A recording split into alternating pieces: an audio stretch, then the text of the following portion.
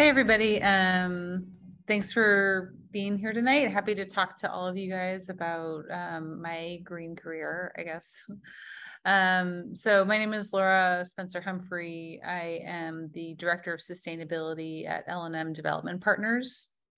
L&M is an impact-driven, vertically integrated developer, builder, and manager, primarily of affordable multifamily buildings in New York City, although not only in New York. And we also develop and manage mixed use and some commercial buildings as well. One of the interesting things about the company and one of the reasons why I was attracted to work here is that it is vertically integrated. So we are really there through the whole life cycle of our buildings. We have development teams. We have in-house builders and pre-con team. We have our asset management as well as our property management. So from a sustainability perspective, it's a great opportunity to be able to see and work kind of holistically with the building throughout its life cycle. My role is actually a new one for the company. So for folks who are in like the New York City real estate world, L&M, I think, has been recognized as a leader in green development. So it's sort of surprising to people to learn that this role is a new one for the company. And I think, part of it is about thinking about how can we move sustainability beyond kind of like specific projects that it's being implemented on, like development projects, and really thinking about it holistically. So with my specific role, I'm really like defining it now in a lot of ways, but there's three main areas that I kind of toggle between. The first is setting kind of a sustainability agenda for the company. So this is about, setting goals, milestones, establishing the strategy that we're going to undertake to achieve those things. And as a result of that, the second area is around running sustainability initiatives, generally at the business line or at the organizational level. So examples of a business line initiative, particularly regarding building electrification, would be, around supporting efforts to ensure that developments that we're working on are going to be credibly net zero. Another one could be around, a lot of my background is around retrofit. And so looking at our existing portfolio and thinking about how to decarbonize the, 400 plus buildings that we have that are primarily running on fossil fuel because they were largely built, prior to 2000. So what's the retrofit strategies and what are the initiatives that we can put in place to get there? And then the third area is supporting sustainability efforts at specific projects. So, we have certain development projects that are very complex. And there may be like areas where I get involved, whether it's around, vehicle electrification, thermal electrification, or other sustainability considerations that I might kind of get in the mix. I mentioned before that L&M is seen as a leader in sustainable real estate, particularly for affordable housing. And I think that has a lot to do with a push kind of spurred in a large part due to the gas moratoriums that were happening in New York City a number of years ago, or that were kind of prior to the current legislation, the CLCPA, there was some, regional specific gas moratoriums, and that really spurred the company to think differently about how they were using fossil fuels on their sites. And that really opened the doors to kind of push past, green building, thinking about it specifically about energy efficiency and really towards electrification. So particularly like kind of shifting from kind of the more traditional like LEED Energy Star buildings to passive house, shifting from gas, thermal systems, even though really efficient and cutting edge ones at the time, to electric thermal options. Name, one of the areas that we're most comfortable with and that we've done a lot of work with even in New York City is geothermal. So that's a little bit of background kind of on the company and my role here. A little bit about my background prior to joining L&M. So I joined, when was it, in March this year? So it's all still pretty new. But one thing I was really excited about this role is that it really allowed me to kind of bring together all the major elements of my background prior. And that kind of falls into like two categories. One is decarbonization strategy that I was doing for utilities and actually private sector companies as a consultant, especially companies that have significant portfolios of real estate. And kind of surprisingly, just the way that a lot of industries are headed, when we think about real estate in the private sector, it's a lot of healthcare, and then it's more and more, kind of on the investor side, that a lot of private companies are moving away from owning real assets.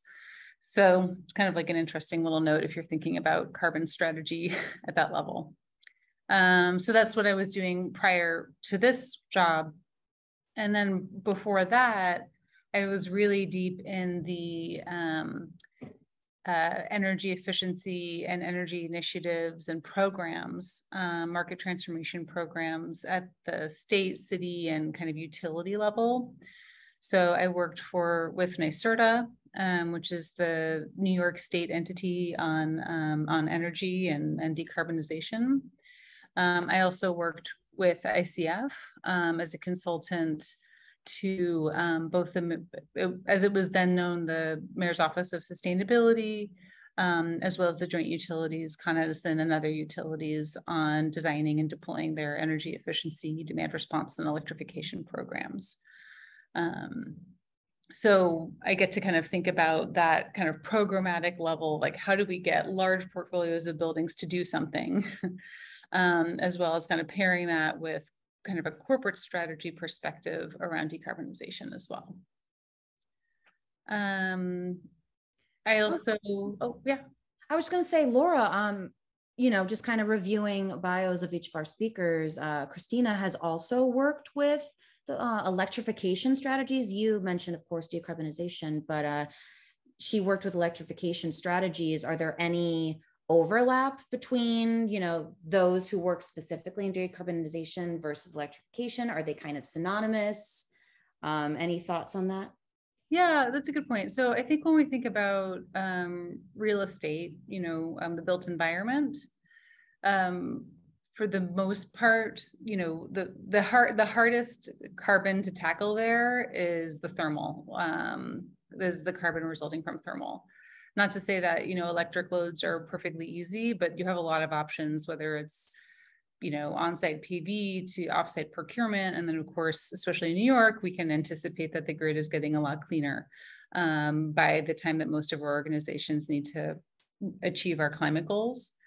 So the hardest nut to crack is what are you doing with the gas that's heating your buildings, and so that in that way, I think it's not entirely synonymous. Carbon is bigger than just kind of the electrification of thermal and transportation needs, but that's a lot of what I'm tackling on a day-to-day basis. And then if you don't mind, right, I was just going to propose a question to Christina on this very topic. What is the biggest thing you believe that we need to tackle based off of kind of some things that Laura mentioned, but also using your, where you work, like, what do you have to say about your biggest thing to tackle for New York City? Sure. I mean, specifically when it comes to building electrification, which is what I work in, I would say one of the largest barriers that not only New York City faces, but across the board is just the cost. Who's going to, bear this cost, given that it is more expensive in some cases than its, gas counterpart. And also, even if we were able to solve the upfront cost battle, there's also the chance that operating costs might increase. And that's especially dangerous for communities that are facing, energy burden or any type of affordability issue. So, I mean, there's a lot of there's also like technical barriers. There's a lot when it comes to electrification, but I would say that in general, I think what's most concerning is, especially from like an equity lens for us, is just cost. Mm-hmm. And really quickly, if you don't mind, can you introduce yourself? Oh, sure. That's I'm like a full intro, like Laura's, or just yeah, like a full intro. Yeah, let's do a full intro, and I'm kind of gonna purposely hop back and forth. Okay. Speakers. Okay. Yeah. Sure. Hey all, also just really grateful to be here and share my story. Always love the opportunity to be able to share like a career trajectory story. So I'm Christina Garcia, a native New Yorker. I'm from Queens. And I right now am the deputy director at the Building Electrification Institute. So we are an organization that assists local city government with the transition away from fossil fuels in their buildings. So specifically through building electrification. We work with 12 cities across the country. New York City is one of them, which is awesome. And yeah, I mean, we really try to meet cities where they are. So there's no, silver bullet or main offering. We really try to help cities with whatever it is they need to help accelerate their transition. My focus day to day is particularly on what that transition means in terms of labor and workforce development, but also how we bring in more communities to be part of program and policy design and implementation. I came from the New York City Mayor's Office of Sustainability. That was my previous role. In terms of intro, I think that's it. Oh, you're muted. Oh, there's always one. And then before we really deep dive into the conversation, let's have best for last. Eric, if you don't mind giving us a brief introduction as well. Hi, everyone. I'm having issues with my videos, so please excuse me. So Eric Sanchez, also native New Yorker from Brooklyn, New York. I've been in the industry, the HVAC industry, for 25 years. Started right out of high school, took this 2-year course of HVAC and refrigeration. At the time, decided not to go to college. I wanted to pursue a trade career. And I was fortunate enough to know a lot of people in the industry, construction as well, plumbing, electrical. So I work currently for Daikin North America. For people that don't know anything about Daikin, we are the global leader in producing HVAC equipment. And I work for a small department that it's focused on New York City and helping all of our engineers when they're doing a project and they have mechanical equipment that needs to go in there and they're considering doing high efficiency equipment like what we call VRF or VRV, which stands for variable refrigerant flow. We work together, we design, we engineer the project for them. Everything that has to do with piping, electrical, ventilation, and we follow obviously all of the local codes, mechanical code, and it takes a while, but we work together with them, and I've been with them for about 1.5 years now. But prior to joining Daikin, again, like I said, 25 years in the industry, I started like a lot of people did, doing service and, installs and commissioning. And then I became like a field supervisor, service manager, office manager, general manager. So been in the HVAC industry for the entire 25 years. And I've had the opportunity to learn a little bit of everything. And I really enjoy what I do because doing HVAC, you have your hands in a lot of different things. And obviously what we're discussing right now, it's very important because HVAC, it's one of those things that we have to attack in terms of electrification and decarbonization. And Daikin is at the forefront of producing equipment that is going to help reduce carbon emissions and all of the goals that we have in New York City as well. Thank you, Eric. Unlike Laura and Christina, you actually started, in the service, of HVACs and other things like that. What is your advice to people who want to maybe not go to college and maybe go to a service school? Because, everyone has their opinions and everyone does something different, but I want to hear more about, why, how, what would be your advice to someone else who wishes to take your path? Yeah, I mean, I would never say that going to college is not a good thing. Obviously, I went back to college later on in my life, but at the time, I was looking for a trade, and I wanted to be a part of something that was going to allow me to do different things. And so my recommendation is there's a lot of people I know a lot of people out there that are very good with their hands, and they want to work in construction, or they want to do electrical or plumbing, and they just don't know exactly where to go. There's several schools in New York and Jersey that people can attend, but obviously it's a good trade for people to join, but there's more to do, especially what we're talking about right now, electrification and decarbonization. HVAC is not the only career. With all the different things that we're doing now, we're going to have solar, obviously, wind, we have biomass, the oil industry, the gas industry, nuclear industry. There's a lot of different things that people can join. But for people that actually are thinking about joining something like this, there's several options. Somebody wants to talk to me about things like that, I'm more than happy to talk.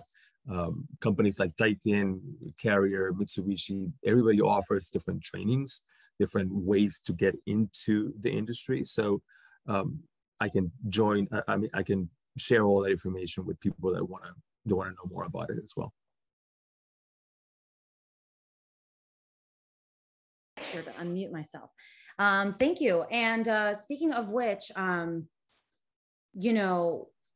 Laura, if you don't mind me asking as well, what made you want to get your master's in management and sustainability? Do you think it was something that you found necessary, or is it something you wanted to do? Did it maybe coincide well with having a moment of respite from work?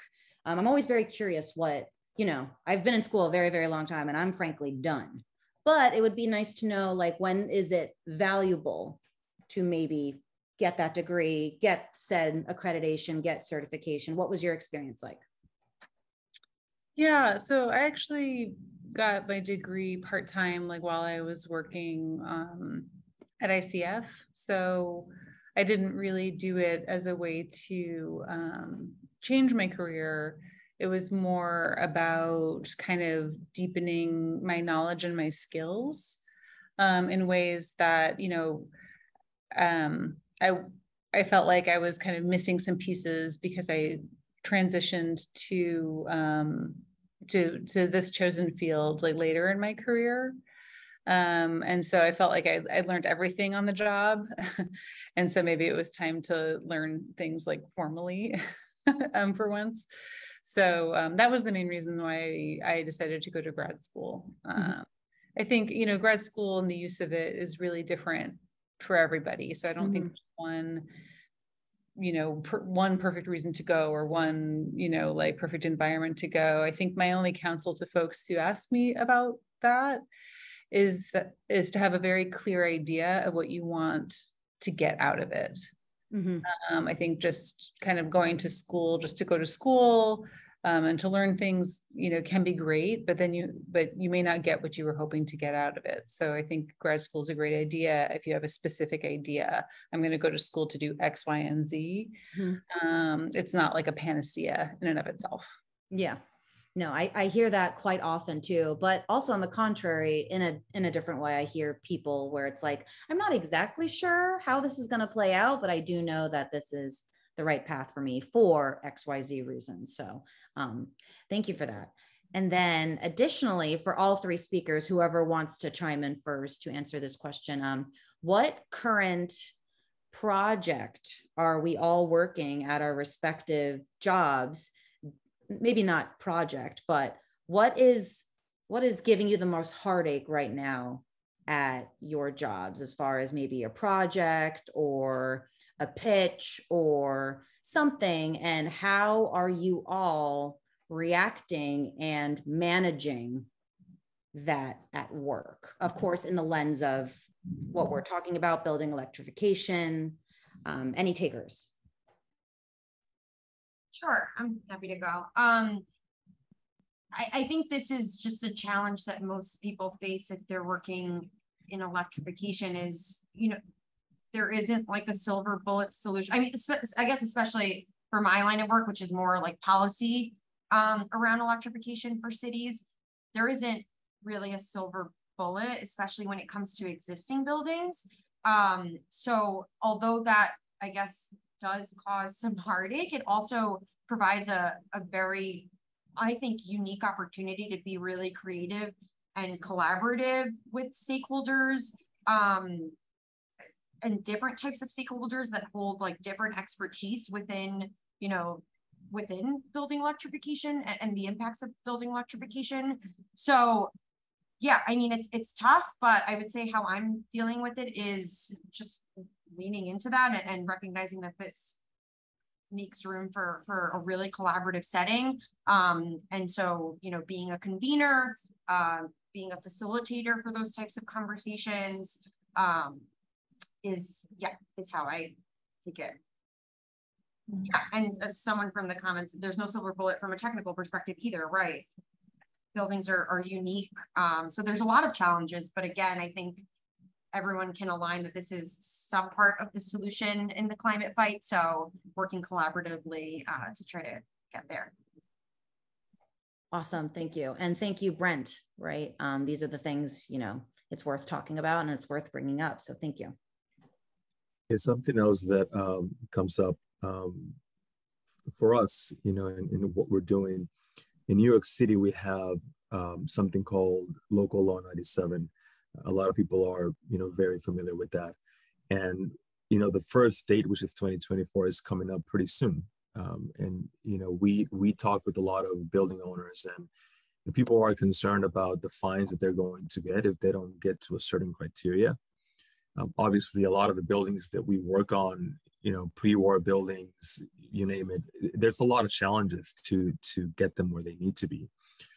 But the good thing is that building owners, people are really buying into it and doing what they need to do. So I guess the challenge is the fact that now we're up against the clock, and trying to do a lot of these things with the buildings. And people not understanding really what they need to do. So they need help. And this is where we come in and, trying to help them, whether it's changing their mechanical equipment into something that is more efficient or attacking the building in a different way, just to get to that first step for 2024. And then from there on, we know that the goal is to lower the emissions by 80% by 2050, which is, 28 years from now. So obviously our hands are full. We're going to have a lot of things to do, a lot of jobs that are going to be open for people that want to join and help us achieve those goals.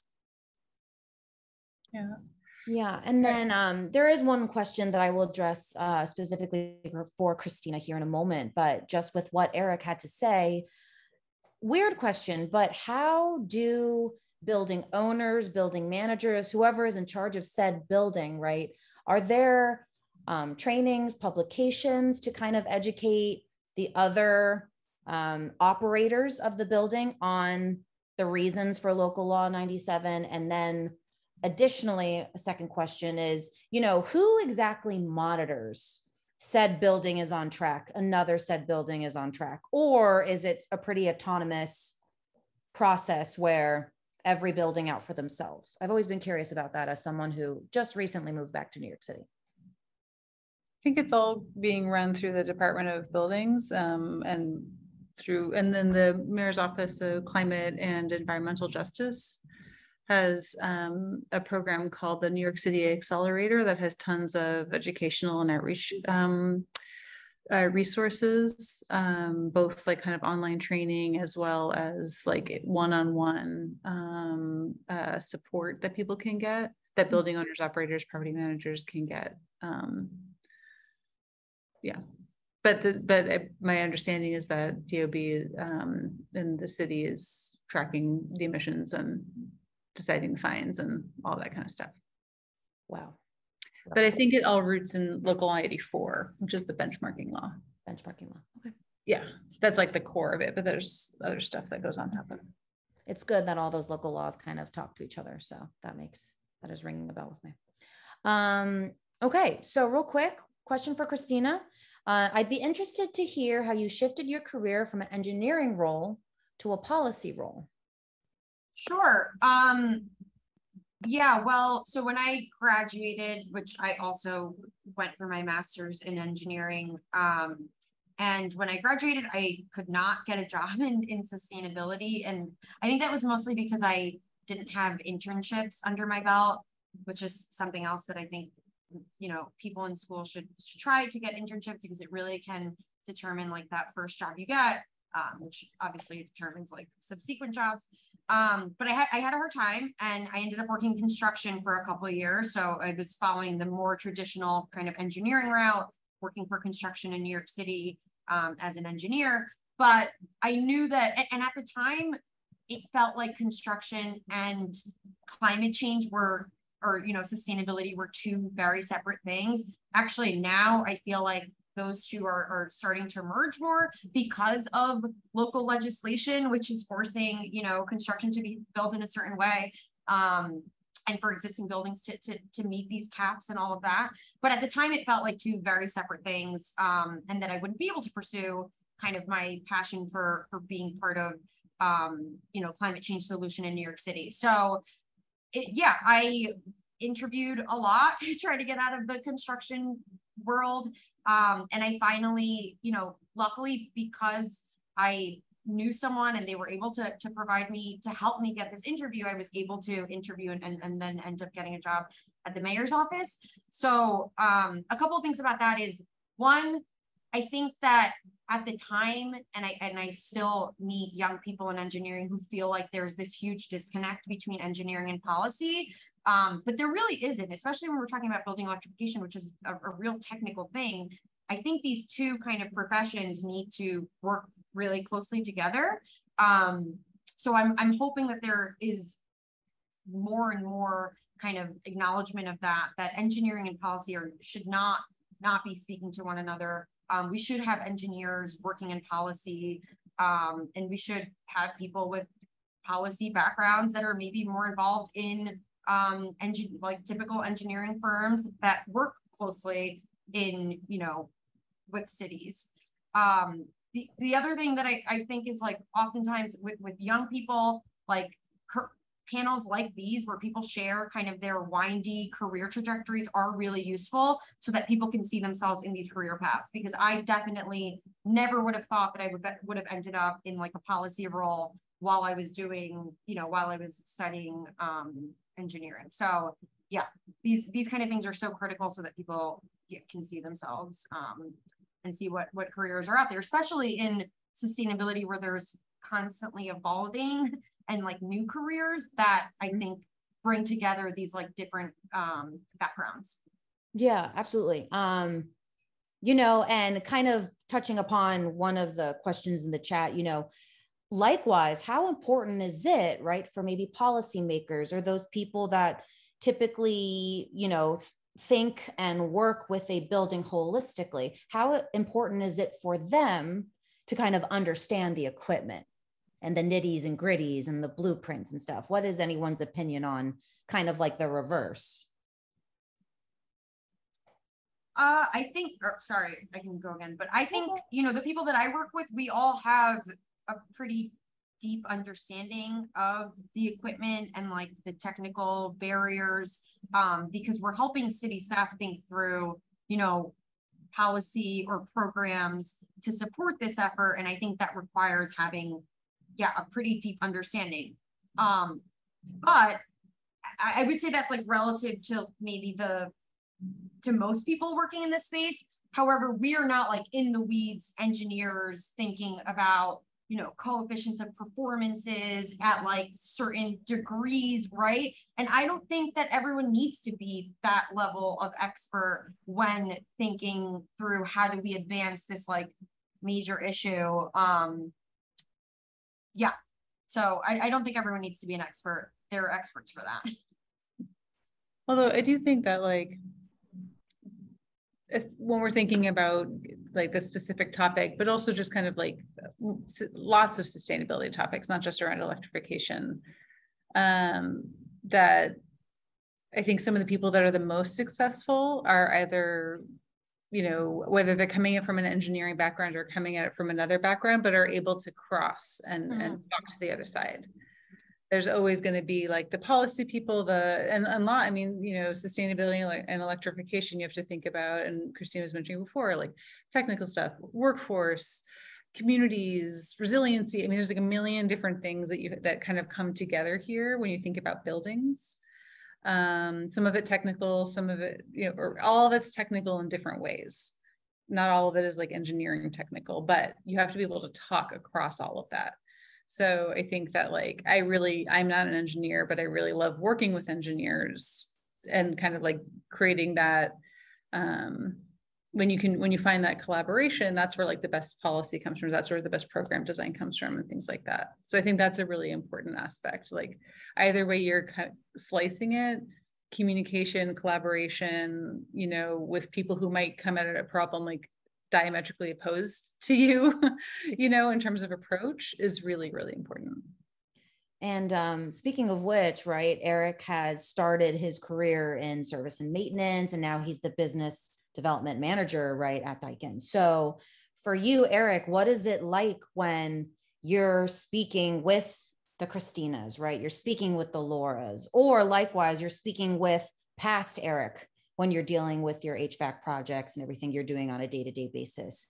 One, what is that like? And then two, you know, how have you changed since you were in your previous shoes?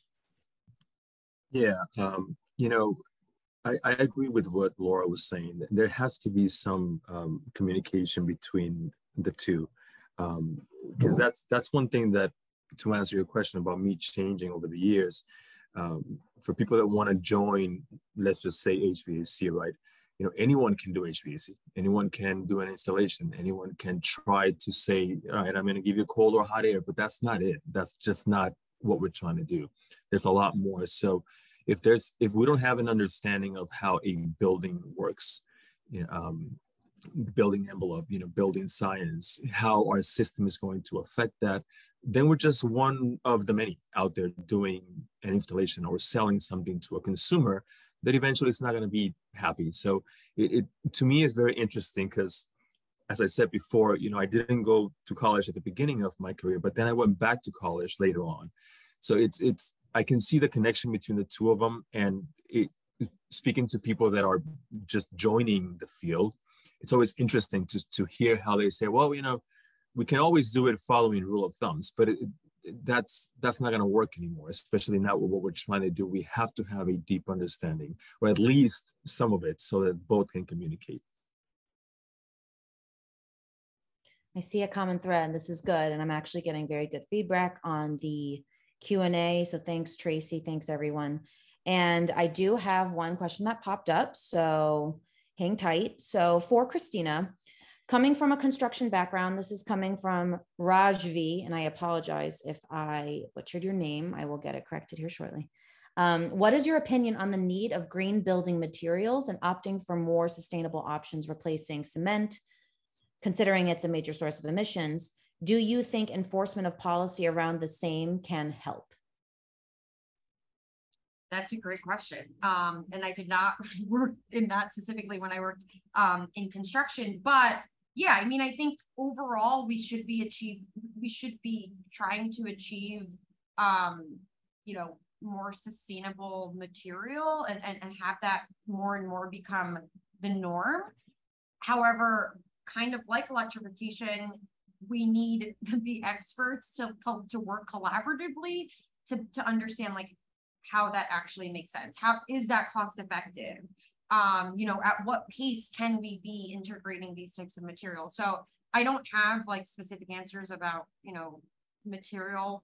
I don't know enough about those types of materials, but I think in general, yeah, we should all be trying to move to better, you know, less carbon intensive material. And we should start having conversations with people that know about that, you know, as soon as possible. Yeah, one thing I want to like add on to the embodied carbon conversation, which is like thinking about the carbon in construction materials, is I think it's actually really related to the way we're thinking about or the industry around building electrification in the States right now, especially when we think about retrofitting. I think it's a little bit different for new construction on the electrification side, is that, you know, building owners and managers are really being expected to do things to their buildings to make the buildings suited for a future world that current conditions don't support all the time. So Christina mentioned this earlier, like natural gas is really cheap. So it's very hard to make the case to start heating your building with a more expensive energy, you know, unless everyone feels super confident that that's going to change in the future. And there's lots of ways in which we're not allowed to, you know, our underwriters won't allow us to, you know, incorporate future fines or, you know, anticipated thoughts about where the market's going to go. Right. So it's really, really hard to do in the retrofit. And I think it's similar with embodied carbon. Like we know we need to get there, but there's no policy support around that really right now. And so while we all know it's a huge, construction materials are a huge carbon contributor globally, but because we don't have the right incentives to that, it's really hard to justify the cost, no matter how strong of a believer you are. For all speakers, right, what are there exceptions for these retrofits, right? Are there exceptions because of the supply, you know, various supply chain issues, or, you know, not just the size of the building, but very special circumstances with maybe size and type and where it's located and who's financing it, right? I can only assume, right, that there are some outliers when it comes to achieving everything we want out of, you know, making New York City completely green and completely electrified. Any anecdotes on these sort of exceptions?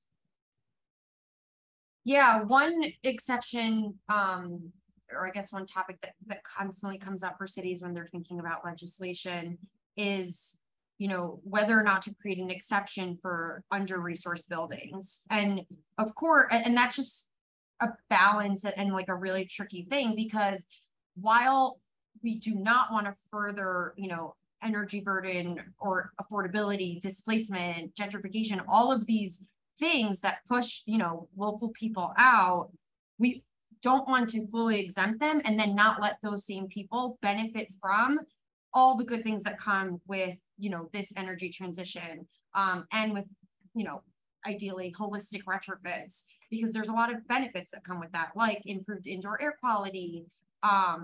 You know, again, if it's holistic, then we should be addressing just housing quality. So like lead, asbestos. So it's just tricky because exemption, I don't think, is the answer.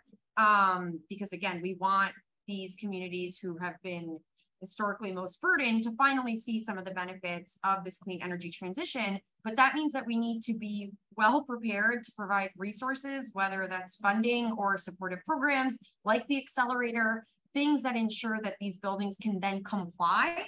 Otherwise, we will lead to, you know, exacerbating other inequities again by fining them, and that leads to displacement, and all of these other things that we don't want. So it's tricky, but that's definitely a group that needs to be like carefully considered and considered differently than some other, you know, folks that might be impacted by legislation. Mm-hmm. No, thanks, Christina, for that. I'm going to broaden this conversation out a little bit, and I'm going to start with Eric, and then of course, you know, Laura and Christina can follow shortly after. You know, what makes each of your companies or past companies that you've worked at sustainable? So, you know, what makes Daikin special? Like, what is it that you do that really we can educate our audience here at Green Careers on, you know, what is your selling point for how we're electrifying our buildings, how we're sustainable, things of that nature. So Eric, do you mind? Yeah. So without getting too technical, because we'll be here all night, Daikin is the industry leader since 1982 with VRV technology. For people that don't know what VRV is, basically just an air conditioning that has the ability to modulate the amount of refrigerant that is going to go from an outdoor unit to multiple indoor units inside a space. With that said, though, what we're trying to do now, and we just recently released basically all of the information of what we did with our newest refrigerant called R32. Most of the equipment that we have now, it's 410A for Mitsubishi, Daikin, Carrier, all the different brands that everybody knows. But we are trying to go to R32 because we know that it's going to reduce the GWP, which is the global warming potential, by 30%. We know that R32 is considered to be a more flammable refrigerant, so we're doing testing on it continuously before it's accepted in New York. There's some states in the country that already accepted R32, and we've done some projects with that. So again, we continue to look for ways to make our equipment more efficient and safer, and so that it connects with what we're doing. Electrification and decarbonization, but it's been something that we've been doing since 1982, and trying to find products that are going to work with what we're trying to do. We started in Asia, and then we went across all Europe, and now we're in North America, and in the whole world. There's different needs depending on where you're at, but obviously here in the country, we have very specific needs and very specific goals. So that's why we're now working with this new refrigerant, which we're pushing hard to make it available so that we can, have all of our equipment with it. Thank you. Laura?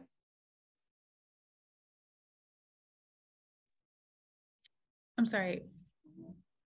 Oh, I'm sorry. Just in terms of what makes each of your companies or past companies, sustainable? Like what makes you different? Like how, Oh, sure. Yeah. I don't want to repeat what I kind of said in the introduction, but, really that L&M is,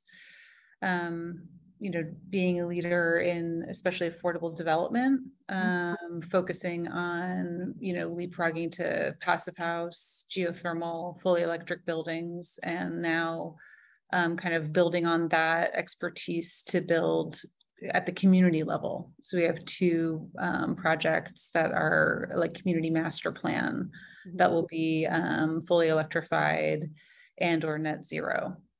So it's really kind of this progression.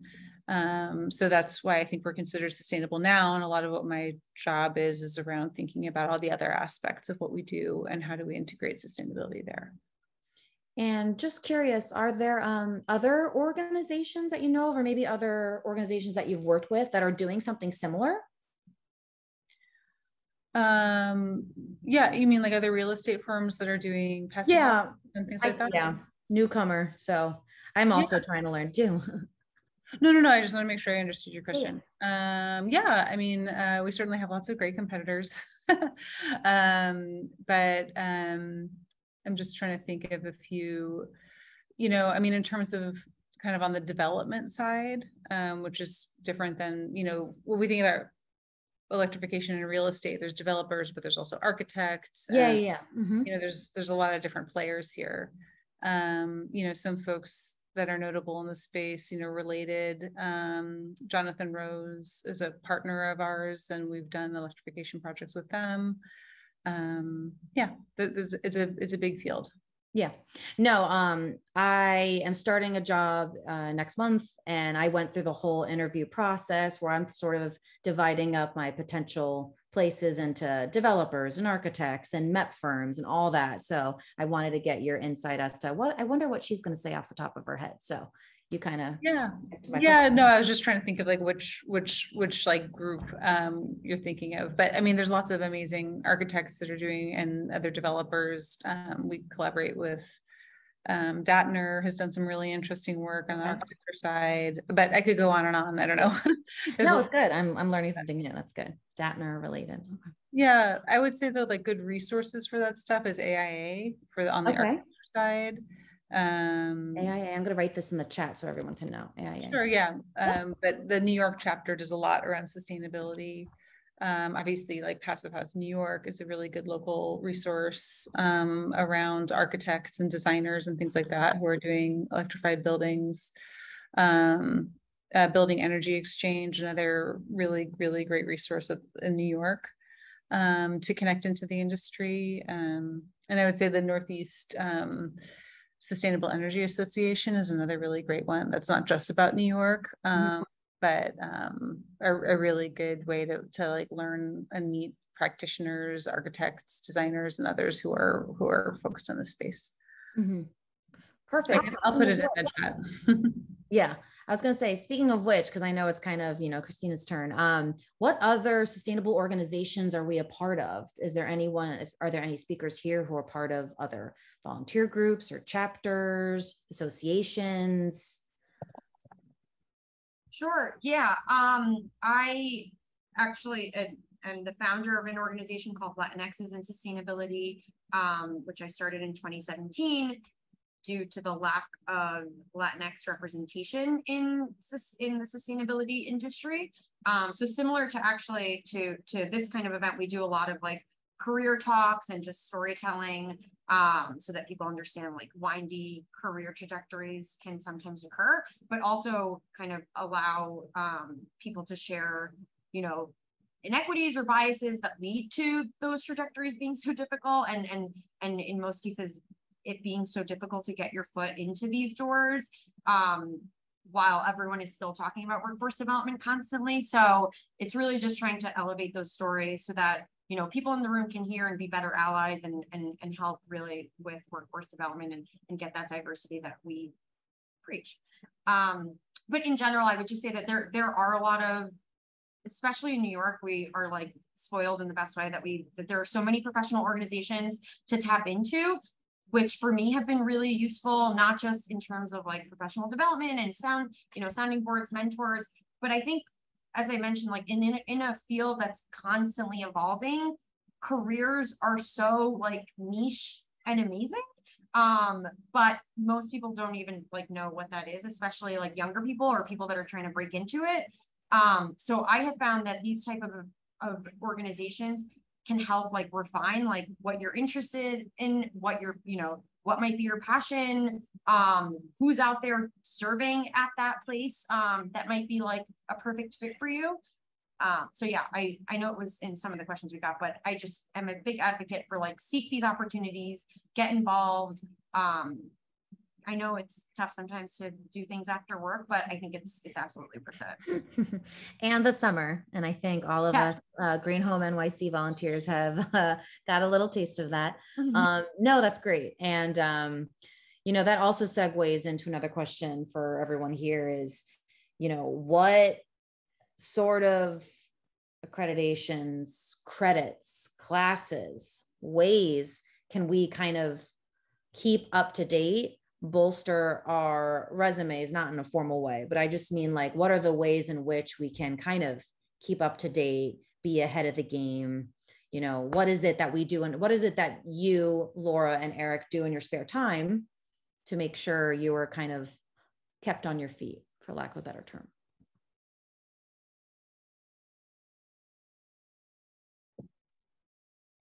Eric, do you want to take a stab at this? It's more of an engineering question, I think. Yeah. So there is obviously a lot of different things that we can do. I just put on the chat ASHRAE, which is big for what we do. There is several certifications that somebody in the industry can attain within ASHRAE, and anybody that is able to add that to the resume, obviously that speaks for itself, in the kind of preparation this person has taken. Now, ASHRAE, obviously, the mechanical code in New York City follows ASHRAE guidelines. So any time that you can prepare yourself or get any of the certifications from ASHRAE, that means that you are well prepared. People know that, people listen. So for us, for example, in the HVAC, ventilation, geothermal world, there's just a lot of different things that we can do. And, we are fortunate at Daikin that, they offer all these different trainings, or they send us to wherever we need to go. But I know it's the same for everyone, even if you don't work for a manufacturer like Daikin, like just local contractors. There is different things, obviously for engineers, you have to maintain your accreditation by taking PDH classes and things like that throughout, the course of a year and things like that. So, and it's always good to be looking for things like that. Daikin offers PDH classes for engineers, which is something that I'm very happy that we do that. So there's just several ways. It's just a matter of looking for it. But I would strongly recommend ASHRAE for people that are in the industry and taking some of those certifications as well. Just wrote it in the chat. I did not know about these. Did I get that right, Eric? PDH classes? Yeah. Okay. Did not know that. There's really just such a multitude of academic, information and availability to people. And I slowly began to realize that when I was segueing into the civilian sector. And I just love hearing about this stuff. Anything from Christina or Laura as far as similar PDH classes or trainings or anything of the sort at your companies? Folks ask me like, how do I learn about sustainability or green buildings? And I think that, there's lots of good resources out there. I listed some in the chat. Obviously LEED, is also another resource. So, but I would say that, similar to the comment about like grad school, like pursue the certifications if you have a specific like use and need for them. I think like someone who has no work experience at all, but has like some certification for something, it's like, okay, well, maybe you should be it's not probably going to get you unless it's a very specific technical thing. That if it's more general and you're kind of trying to figure it out, I think it's more about like getting in somewhere, like start somewhere. There's so many places to get started. There's so much work that has to get done. So you can leverage kind of like whatever background you have to kind of get started somewhere. And then it'll be much more clear once you get started. Oh, you know what? Like I really need to get my CEM, to move forward. But I think if you're just starting out, it's hard to really know that unless you have a very specific vision, It's tough to navigate waters when they're going to be muddy, right? Like there's no way of going about it. You just kind of have to swim further before the waters get clear. That's how I felt with, my introduction into the real world. And I'm sure there might be people here today who are probably thinking the same thing. So you got to kind of do like a little shot in the dark thing. And Christina, anything from you? Yeah, I totally agree with Laura. But I would add that a lot of firms will pay for certifications. I don't really know that any of my certifications have come in handy when like making the next jump. But like when I was in construction, they paid for my LEED one. So I was like, okay, if it's free, I'll do it. While at the mayor's office, they paid for my CEM. So, I mean, it's things that maybe haven't helped yet, but they might in the future. They certainly don't hurt. And if they're being covered by your company, then I think it's worth, pursuing it. At least, it's somewhat related to like the pathway you're going. If it's like something completely random, then maybe that's not worth your time. But then they'd probably not pay for it if it's so random. But yeah, it's something to just inquire about, like what continuing education, and maybe it's not a certificate, maybe it's a course. But that's always something to look into. What can your company offer you? Yeah. Perfect. And just like at career events around the stuff, I like to shout out working for utilities, which I think, is not obvious choice for a lot of people, but you get a ton of exposure to all of kind of the framework of everything that we're talking about. And, utilities are incredibly influential for lots of obvious reasons, but also, you know, when we're talking specifically about building electrification or transportation electrification, it's like all reliance on the grid, right?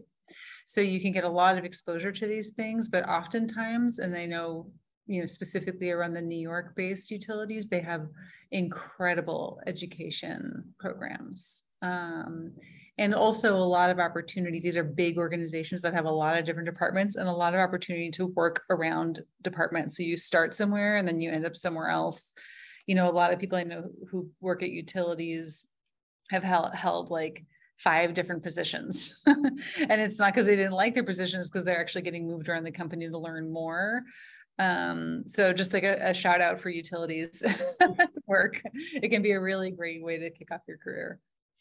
There's a reason why we have these forums, Laura, right? We have these events. So yes, please bring on the shout outs. I got Eric here, you know, marketing himself for these PDH classes. So I appreciate that. So we're about 5 minutes from the last 20 minutes of the event, where I really should be reading off my Q&A chat box right here to address any questions that haven't been addressed yet. So kind of saving the best for last, right, for each of you. So whoever wants to go first, and then of course the second and third speaker follows after. So my question is, if you could go back in time, right, what would you do differently? And I'm leaving it open-ended because maybe it is bringing back a memory or an anecdote or a time when you kind of thought like, oh, like I could have done this differently. And again, not to highlight people's mistakes, but more so to highlight what you have learned. So that's a question. And then of course, second kind of easy one, like, what do you have to say to the group? Like any advice on anyone who wishes to be a Laura, Christina, or an Eric, we would love to hear that. So hopefully that was as clear and concise as can be. So whoever wants to go first. Yeah, Christina, you want to go? You can go for it. Well, one thing I wish I kind of knew heading into work in general is that, at least for me, and I think for a lot of people, that your career, your work life is actually where you can learn a lot about yourself and a lot about your strengths and your weaknesses in ways that are really unexpected. Like if you had asked me when I graduated, when I stepped out of my little graduation hat at my undergrad, what I was good at, what I was bad at, you know, I was wrong. I would have been wrong, like from where I'm standing right now. And so I think being really open to that and being aware of where you're excelling and where you're not, and really accepting that you're going to be best when you can play to your strengths. Mm-hmm. And I feel like a lot of people, and I think particularly a lot of women, have this pressure to be perfect at everything and to not have any weaknesses when it comes to work. And that's a losing game. No one's perfect. The most powerful, amazing CEOs and whoever in our industries or any industry, like they're successful because they've surrounded themselves with people that complement their strengths and their weaknesses, not mm-hmm. because they can do everything on their own. And I think kind of having that perspective as you grow in your career and learn things about yourself can help you surround yourself with the team, the people, and the network that complement your strengths, and can help you also figure out, okay, what position is really right for me? Like, where am I going to be able to shine? And where can I help other people shine that are really different from me in terms of strengths and weaknesses? So that's something I wish I'd had that perspective like early on. And, you know, I would say in terms of advice, like, you know, for people who are starting out, I think just in general, aside from being open to like where you start, because there's so many entry paths, there's consulting, there's policy, there's development, there's tech, there's utilities. I mean, there's so many different ways to enter. So really any background that you're starting with right now, academic or otherwise, there's like an entry point somewhere, right? Mm-hmm. But I think it's about getting started and having a clear sense of your vision. What are you trying to do here? Mm-hmm. But then being really willing and able to revise that vision as you learn. Mm-hmm. But I think it's like, you have to always have like a North Star that you're pointed towards. Mm-hmm. The North Star may shift here and there over time, but if you lose sight of that, it can be really easy to kind of get lost in your job, in your company, wherever you might be. Mm-hmm. That is so true too, because sustainability or climate resiliency, whatever that term is that people think of, is so large and broad. right? And some people who are segueing into the sector have no idea where to even start. So I appreciate you saying that about your North Star analogy. And then in addition, I mean, this is just me, but me being surrounded by people who complement my strengths and my best attributes is probably the way to go. So I do appreciate you saying that, just as a friendly reminder to everyone to surround yourself with people who are going to bring the best out in you. Okay, whoever's next. Sure. Well, first I wish that I would have sought more mentors. I think there are so many people in this space that are willing to help younger people or anyone navigate this industry. You just need to seek them out. And for some reason I didn't, but looking back on it, it's like, if I was going to, if I'm going to cook a dish that I've never cooked, I'm gonna like look up the recipe, and that's kind of the same thing, right? Like, why reinvent the wheel? Seek someone that's done this before, and I'm sure they'll help out. The other thing is that I wish, as I mentioned, I started in construction, and it felt like I didn't start my sustainability career until I was 27. And in my head, I was like, oh my God, what have I been doing up till now? I'm so late. And that's couldn't be like further from the truth. But I wish I would have known how to advocate for myself, that there are so many lessons and skills learned in jobs that, although they're not, climate change sustainability, there are still a lot of valuable things that I took from that. And I'm not just talking about like my, first real job out of college, which was in the construction industry, which I did, learn a lot of project management, but even in like my college jobs that were, not like totally random. Like I worked at a doctor's office for 5 years and at a restaurant, but there's still a lot of skills, when working with people, and managing deadlines. Like there's a lot that I could have pulled from that I had no idea that I should have. And I wish that I would have better advocated for myself. And I also like to tell that story because I hope that like decision makers in the audience also kind of look back and look at, like, when you're looking at, especially, junior positions and fresh out of college people, like looking at their resume, like try to look at the whole picture.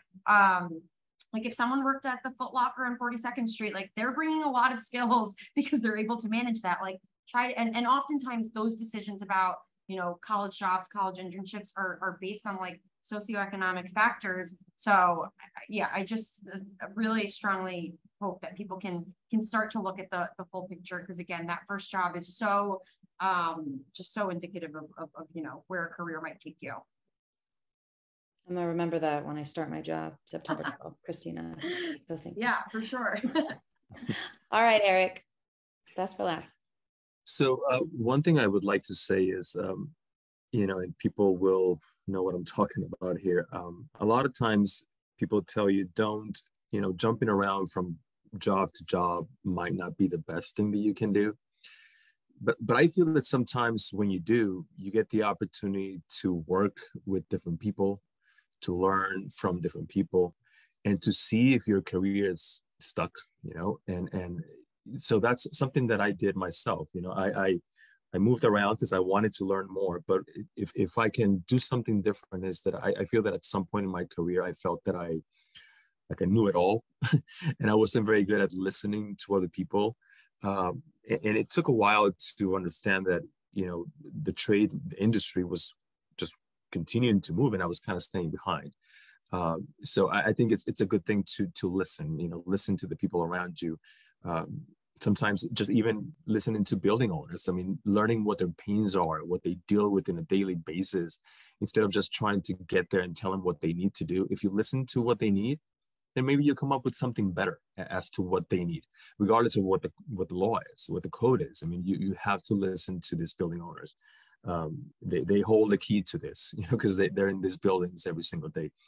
So as a suggestion for people is learn everything that you can. Talk to people. Mentors it's a great thing. I have a few throughout my career, but always keep your eyes and ears open, because if you don't, then you're going to fall behind. That's my opinion. Wow, I'm writing a lot down. Good, thank you, Eric. So it's right now 7:43. We have about 17 minutes left. I have been reading from the group chat, so I'm going to address any questions that I haven't. So since we ended with Eric, I'm actually going to start with Eric as far as 2 questions from Raul for Eric. And then I will, of course, address Matthew Sarker. If you're still here, I will address your question from earlier right afterwards. So with that, 2 questions for Eric. This is from Raul. You mentioned that the first deadline for Local Law 97 is in 2024. I read somewhere that the real estate industry is super behind in meeting Local Law 97 requirements. 1, do you agree with this assessment? And 2, do you think that the industry will therefore pressure the mayor and city council to lower, forgive the penalties or push the deadlines way back? I do understand, Eric, that I think you wrote something as a response to that, but I think the rest of us kind of want to hear your answer as well. Yeah. Well, 2024 is like tomorrow, right? I mean, we're almost there. So yeah, we are behind, and we see that every single day. You know, when we're talking to our engineers and we go and do job site visits, you know, buildings are behind. And I do understand from what I hear that, you know, we're already talking about what exceptions we're going to have. Whether we're going to push these deadlines or just find a common ground for people. And I do understand that as long as a building is able to show that you are doing something to get to those numbers, then the fines will not be the same, or they might be, you know, they might wait on that. So I know there is some leeway there, especially now as we're getting so close to 2024. And I think, you know, we're starting to see that we're nowhere close to where we need to be. So I do believe that there is going to be some change in that as we get closer to 2024. But a lot of it is to be seen still. Thank you, Eric. Yeah, I'm very curious, and there's so much that can happen between, of course, now and then, although you are right when you said 2024 is literally right around the corner. So we got one, here we go, Matthew Sarker. Okay. And then I got a question from Bill. So I'm going to address Matthew's first question, which was back about 30 minutes ago. So this question is for Laura. Can you speak to what you've learned in making a decarbonization strategy for your firm's buildings and pain points that you are running into? In parentheses, he also wrote, it doesn't seem like New York City public buildings have an aggressive strategy yet. So I'm wondering if public sector can learn from private, ?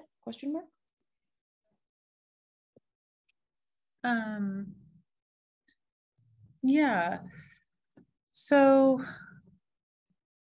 you know, I think with decarbonization strategy, as like a general principle, I think it's really important to understand, you know, what are the levers that you can pull to reduce carbon, you know? So in this case, we're talking a lot about switching out boilers for heat pumps of some flavor.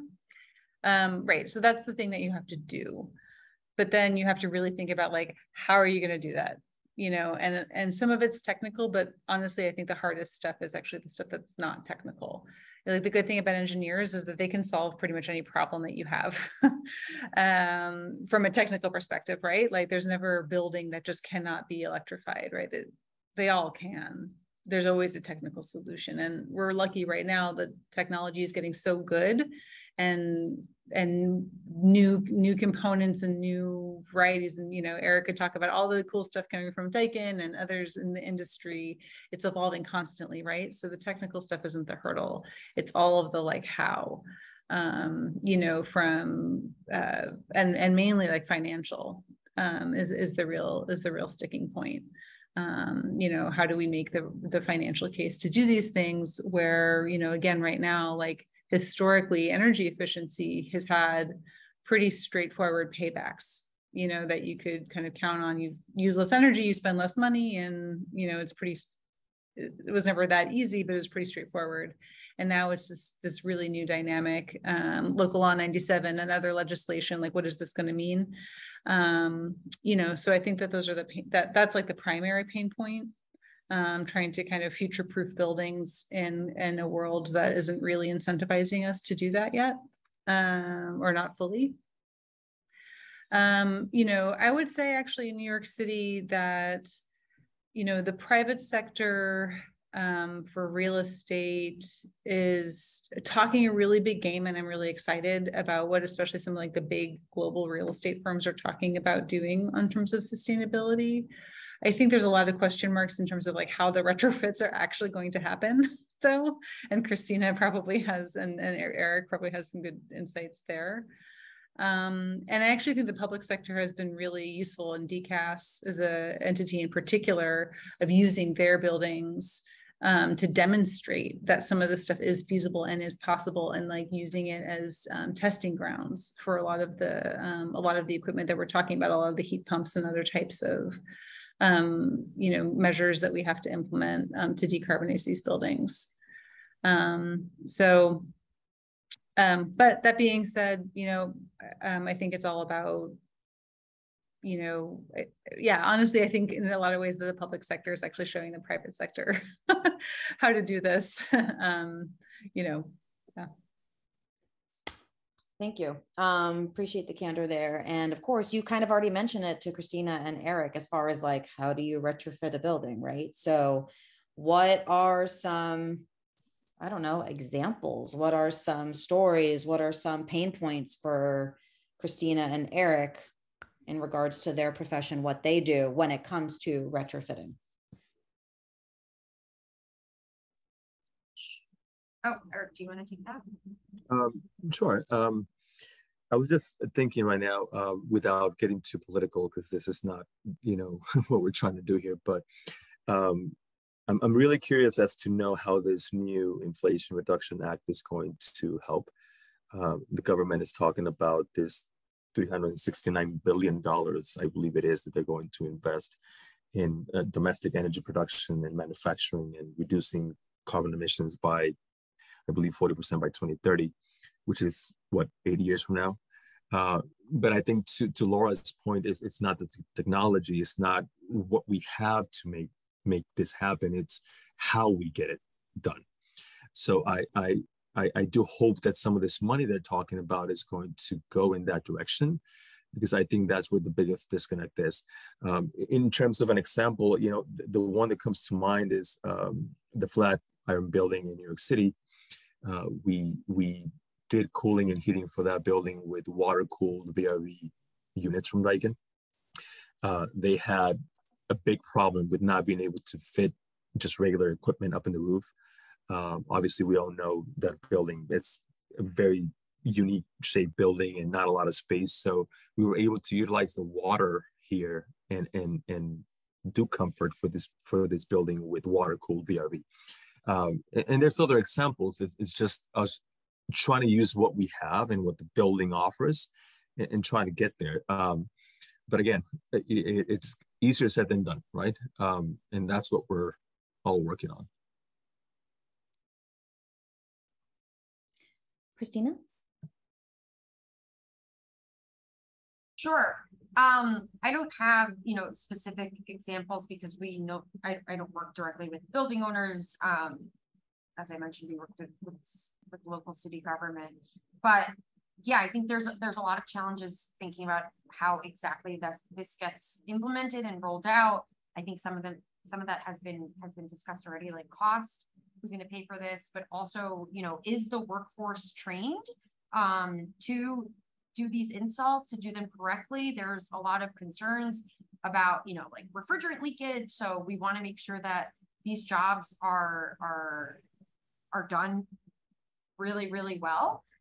So I think that's something that we think of when we're thinking of like, electrifying an entire city. Is the workforce prepared? How do we make sure that they get prepared? And I think, as Laura mentioned, like in New York City where DCAS is kind of going first, I think examples like that where there's like phasing that can occur and starting with, maybe like buildings that have more resources or city, municipal buildings that can lead by example, is an interesting take. But then also kind of recognizing that with that, we want to make sure that as we learn and as things are phased, we're also not leaving behind, maybe communities that cannot, bear the cost of this, because that can lead to, increased gas prices and a more, unreliable gas infrastructure. So it's just a lot of, just to say there's a lot to consider all at once. And again, I think that's just, yes, it's going to be difficult to figure out exactly how this gets rolled out. Obviously, no city has been fully electrified. So we're going to have to be creative. But again, just to go back to what I said before, like it requires a lot of collaboration of, stakeholders that bring, their unique expertise in order for us to do this as smoothly as possible. And even then, I think there's going to be hiccups, but, they're hopefully learning experiences. Mm-hmm. Very true. I would like to think that is the case with, whether it's Laura's job, Eric's job, your job, any really of our jobs. It's really everyone speaking from the same sheet of music, for lack of a better term. So we're about 5 minutes out from 8 p.m. One thing I want to ask of the speakers is please, if you don't mind, writing an email or a way or a website that some of the participants here can reach out to you. For example, I'm going to reach out to Eric here in a moment because I have a question and a request for him after something that he said. And then anything else that you would find informative. I know that many of you have already kind of chatted certain organizations, associations, chapters to look into, but, if you don't mind, emails would be helpful as well. So thank you. And, I'm the only one off of mute, but a little round of applause for Laura, Christina, and Eric. Thank you so, so much for joining us today and sharing with us your thoughts, whether it were my questions, the audience's questions, volunteers' questions. It's always really helpful. And I love being here to learn something new, every couple months here with Green Careers.